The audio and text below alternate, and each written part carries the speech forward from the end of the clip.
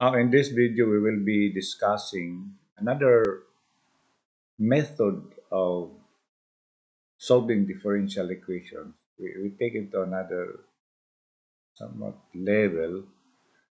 That is, we use an operator. This is totally different from the previous way of solving differential equation because now we are going to use operator. But actually, the principles are the same, only that we simplify the forms. Okay, so instead of using the traditional dy dx, we use just an operator symbol d. I mean to say that you take the derivative of the function. So let me explain further this. So we will be using yung d.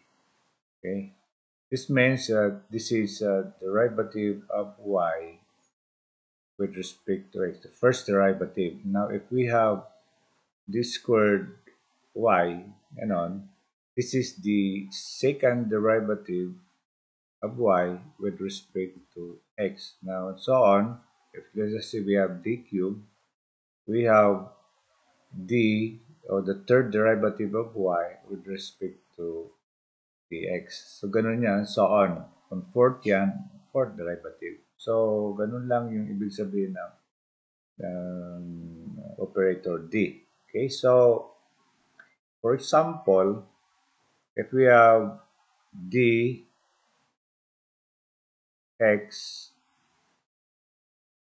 to the fourth, okay, this means that you take the derivative of x to the fourth once. Okay, kasi d lang ito. So, the answer to this is if I'm going to illustrate, this is the derivative of x to the fourth. Okay, this is equal to 4x cubed. Okay, so if we have d squared x to the fourth, this means that you take again the derivative of this. So yung first is 4x cubed, then yung second derivative na will become 12x squared. And this will be the answer. This is the second derivative kasi nga itong may number 2 dito. Okay, so now if we say, let us say we take the third derivative of the same variable or term. So we have now, of course, yung first derivative is 4x cubed. The second derivative is the derivative of the first derivative, which is 12x squared. And the third derivative is the derivative of the second derivative, which is 24x. So this will be the answer of d cubed x to the fourth. And so on. So, kung d to the fourth naman, ito na lang yung i-derive mo, which is 24 na. 24 na lang is the answer. Okay, so ganun lang yung operator, as simple as that. Now, when we apply this to differential equation, uh, yung yung rules in algebra, yung operation, yung addition, subtraction, multiplication, division will apply also to operator, as though this is just another variable, but this one carries the derivative. Okay, so pero parang variable siya, pero ang totoo niya, this is the derivative of a function. This means that if you take the derivative of the function. So, ganun lang. So, let us have some more example of this, yung mga derivative. Okay, so, kuha tayo sa book. Halimbawa, um, d plus 1 times 8x squared. This is what I mean when I say the the rules in algebra will apply. So we can multiply this inside. So we have d 8x squared plus 8x squared. Now, if we're going to analyze, this one means that we take the first derivative of this term, 8x squared. While this one, we do not do anything because it has no operator attached to it. So, as is lang siya. Therefore, to answer this, we just take the derivative of this, which is 16x, di ba? Plus now 8x squared. So, ito na yung if we simplify this, ito yung answer niya. Okay, let us take another example. Ano ba yung ito? Uh, d squared plus a squared. A is a constant. Multiply this by cosine ax. Okay, so yan. Again, we can multiply this inside the parentheses. We have now d squared cosine ax plus a squared cosine ax. Okay, so if we're going to analyze this, itong operator na to, this means that we take the second derivative of this. So, first derivative, and then derive again that, then that will be the second derivative. So, let us do it. So, the first derivative of this, we know that the derivative of cosine is cosine, negative sine ax times the derivative of the angle. Okay, so yung derivative of cosine ax is equal to negative sine ax times the derivative of the angle. Ano yung derivative ng angle? It is only a. Supposedly, may dx pa, pero nandito na yan sa derivative natin. So, if we answer this, we have now, we perform the first differentiation, so isa na lang. So, this is negative sine ax times a, okay? So, this is the first derivative plus a squared cosine ax. So, we have performed the first differentiation, okay, yung first derivative. Then, yung last na, yung pangalawang derivative is we derive the first derivative, which is now the derivative of this is negative uh, cosine ax. Of course, yung a, ilagay na lang natin dito, okay? Erase natin sa dali lang para medyo okay siya.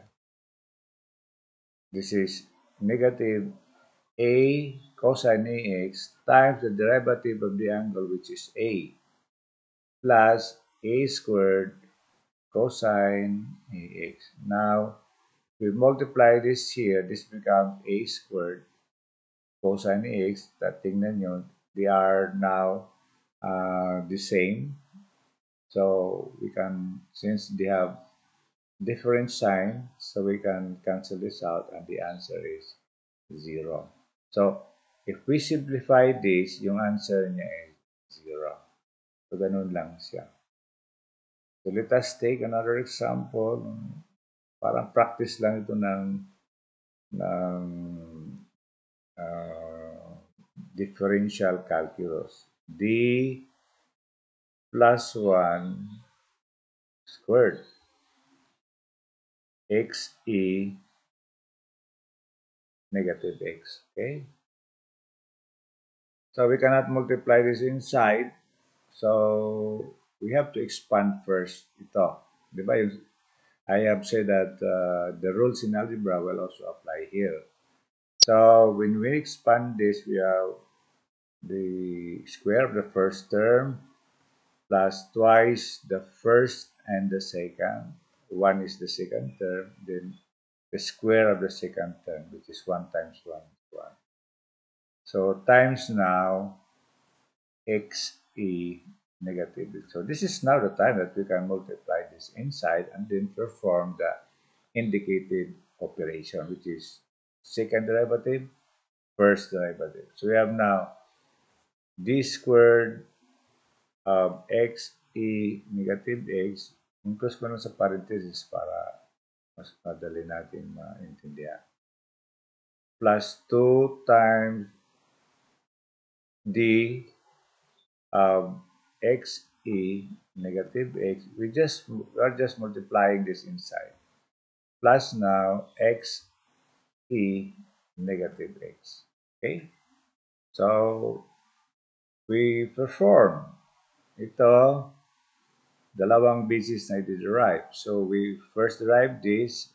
Of course, this is a product formula.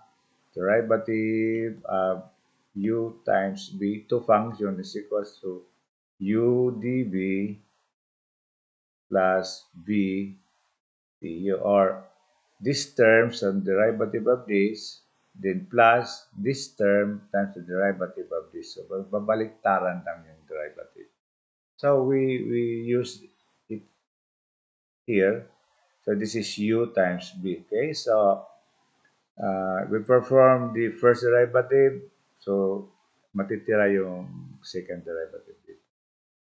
So we have now the first term multiplied by the derivative of this. Anong derivative nito?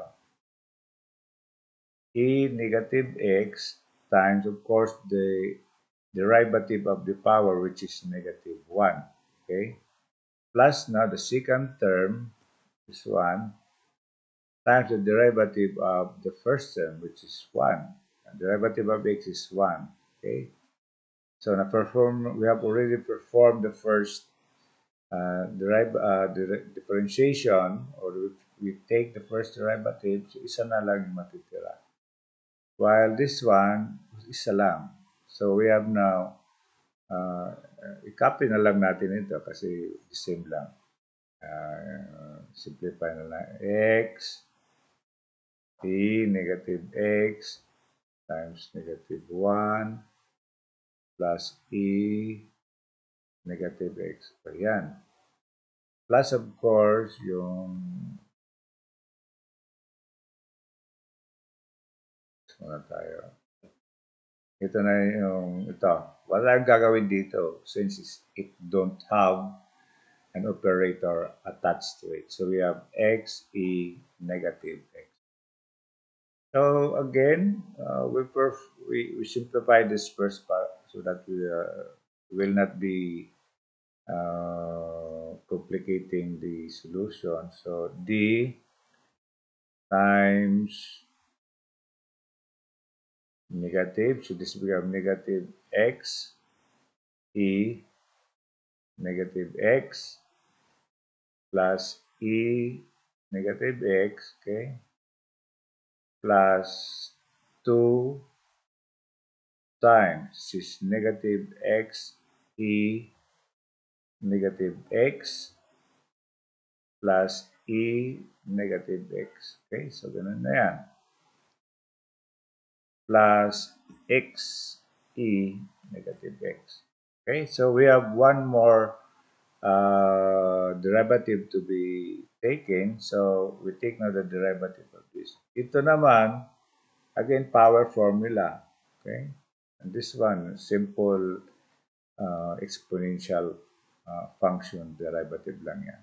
So again, the derivative of this, u times b. So the first term multiplied by the derivative of this, which is negative e negative x. Okay? Dineritso ko na lang e negative x times negative 1.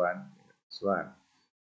Plus down the second term e negative x times the derivative of the first term, which is negative 1. Okay? Plus, we multiply 2 inside, we have This is negative.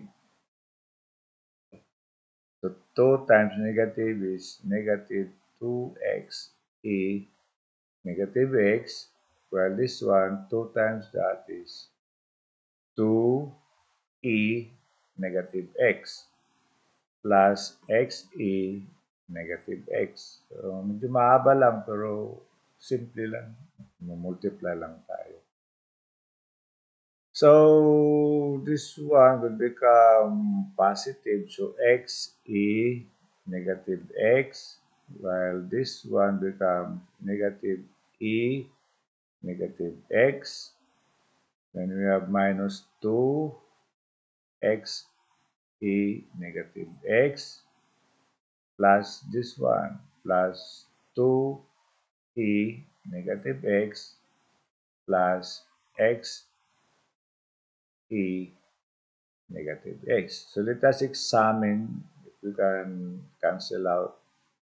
So yung x e negative x e negative x, then we have x e negative x. So this one plus this one is 2 x e.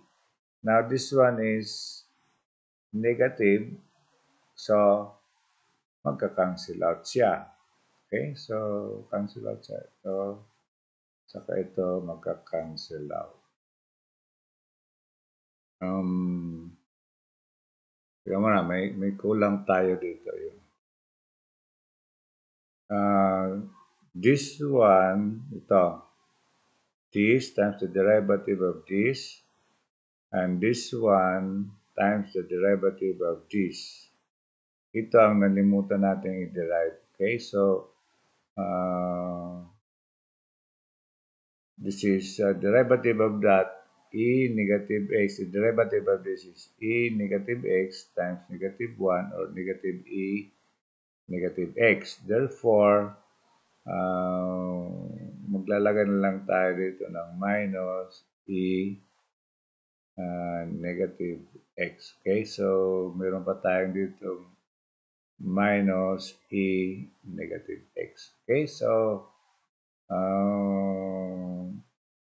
itong dalawa saka ito is negative 2a to negative x. Ito naman is positive 2a negative x. Therefore, this will cancel out. Lahat na lang magka-cancel and therefore, the answer is 0. So, ganun lang yung derivative, yung operator. So, let us solve problems na yung differential equation na involving operator. So, let us say we have this problem. D minus 2 times dy equal to 0. Now, this is dy dx, and this one is an operator d, which means you take the derivative of what? So take the derivative of this. Now, this will complicate things and we cannot solve this directly. So the method is to simplify this in such a way that we can solve this yung simple solution. So how about if we take first z equal to dy. So we just go on. Later on, you're going to understand what I mean. So this becomes now d minus 2 times z equal to 0. Now we can multiply this as the way we have our, we solve yung mga previous example ko, di ba? So this becomes now dz minus 2z at 2z equal to 0. So we transpose 2z to the right. We have now dz is equal to to z. But what is dc? This means that this is the derivative of z with respect to x. Okay, this is the first derivative. And we have to z. Now solving this, we have now dz over z is equal to 2dx. And we can solve this easily. This is equal to ln z, this is of course 2x plus, let us take the first constant as q1. Now let us exponentiate this. Okay, so to simplify yung equation natin, pwede naman i-combine natin ito. Diba? I have demonstrated this yung sa mga application problem na mas mainam if we compact the answer. So if we exponentiate both sides, okay, so this becomes a ln nyo is this becomes z, while this one is e 2x plus q1 or constant. Okay, and we know that when we multiply, let us say, two variable, let us say y squared times y cubed. Anong ginagawa natin? Y 2 plus 3. Okay? So if we have this form, pwede siya maging multiplication. Okay? Separated na yung power. Okay? Pareho lang yan. So in this case, I think I have explained this in my previous discussion. Z is equal now to, we can separate now this e 2x times e to k1.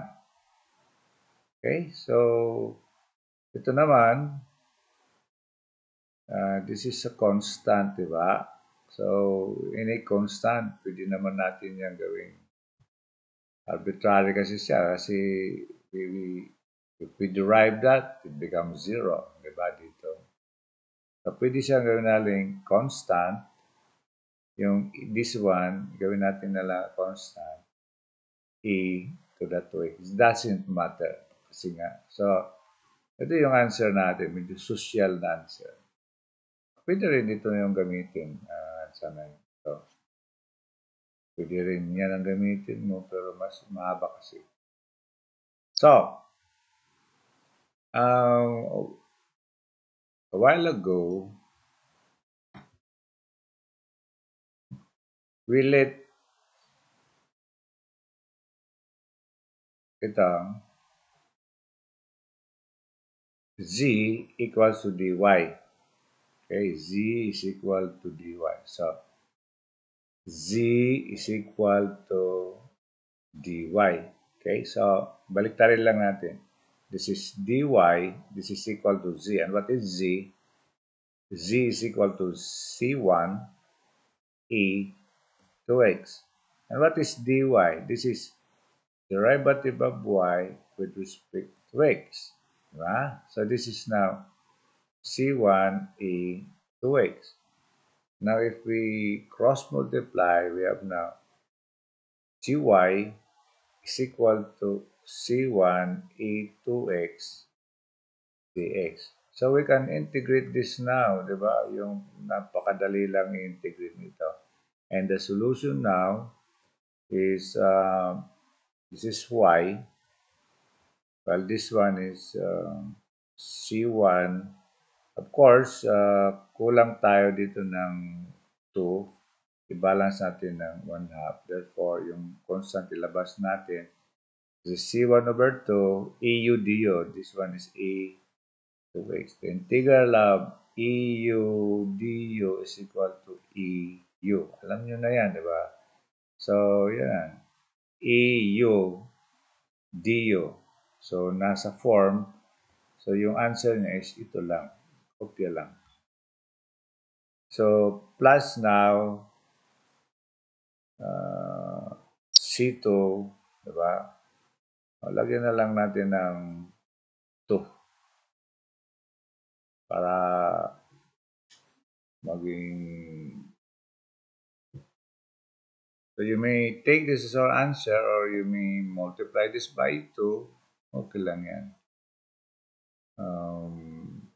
Okay naman yan. Maging ganun yung constant natin. Okay, 2y equals to c1 into the 2x plus c. Or you can take this as a constant. Kung anong constant. Kasi nga, ganyan naman yan. Pwede you can do it. Yung constant niya yan. Okay, so let's take another example.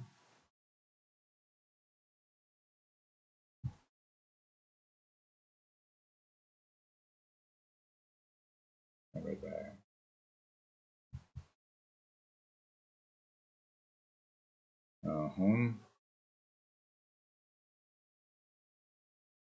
D minus 2.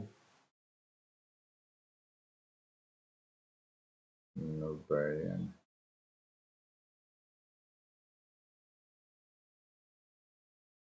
Times D plus 2y equal to 0. Now, again, this is a complicated, if we multiply this becomes complicated. So, we take a simple substitution. Ito kasi magiging problema to. So, let us take that as z. So, d plus 2 times y. Okay? So, this becomes d minus 2 times z equal to 0. So, napakadali lang niya. This is the same with the previous problem, di ba? So, we have now dz minus 2z equal to 0. We transpose this to the right, yung 2z, we have dz is equal to 2z. And what is this? This is dz dx, diba? Yung ibig sabihin to, derivative of c versus with respect to x. This is equal to z. Now, solving this, we have now dz over z is equal to 2 dx. So, this similar lang to sa previous problem.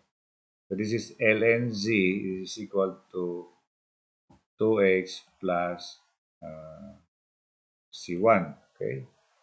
So, we have now, we exponentiate both sides. So, we have e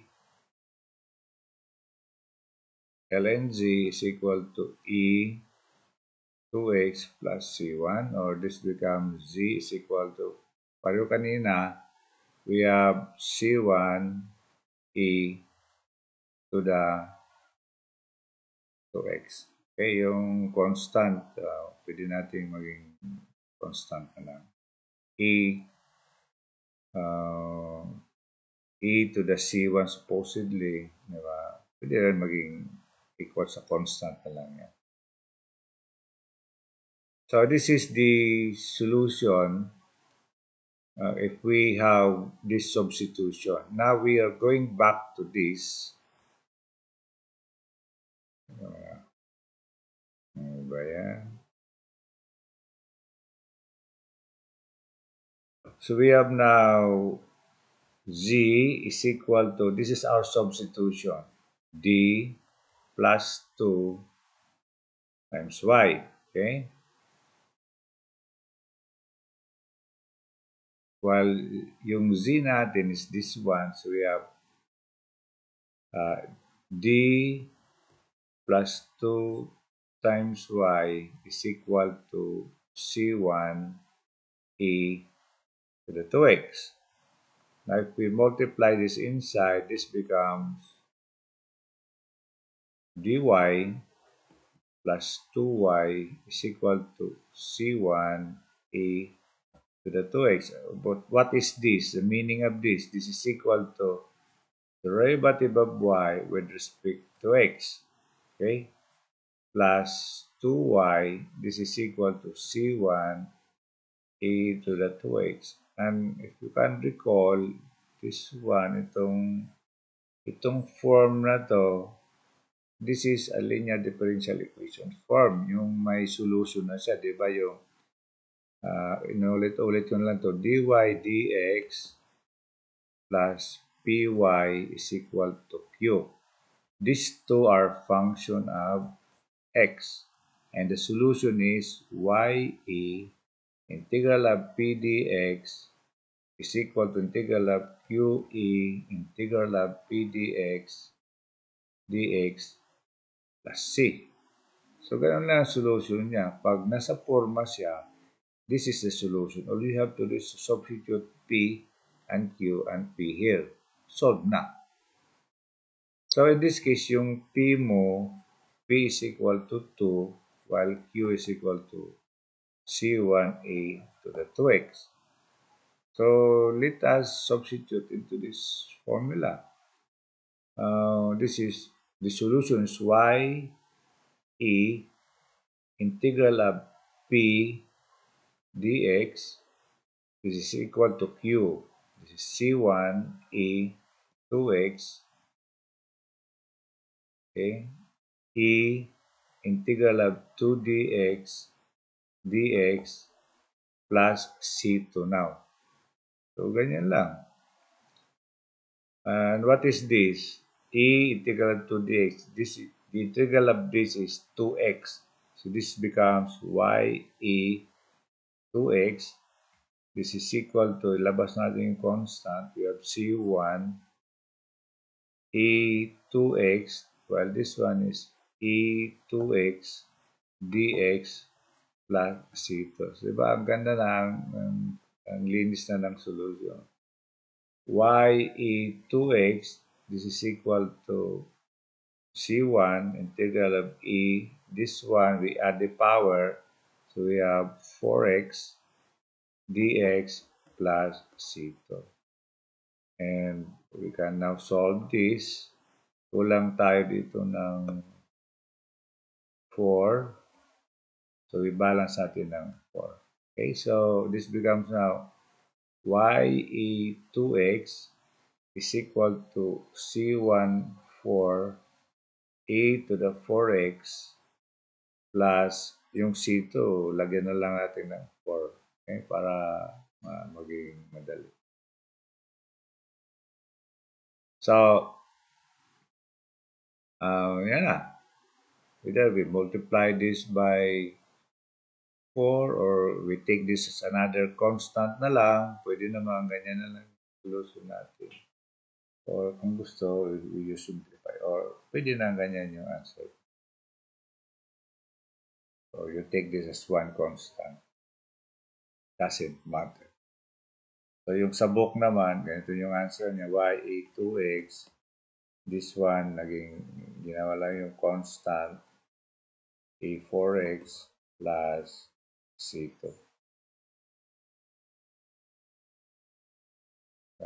Absorb na lang yung 1/4, 1/4. So, you can have this as your answer.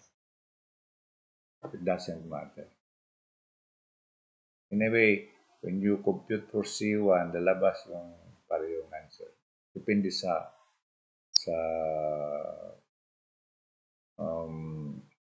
condition. So that will end my discussion. Part 1 lang, I will be solving more problems in the next video about operator.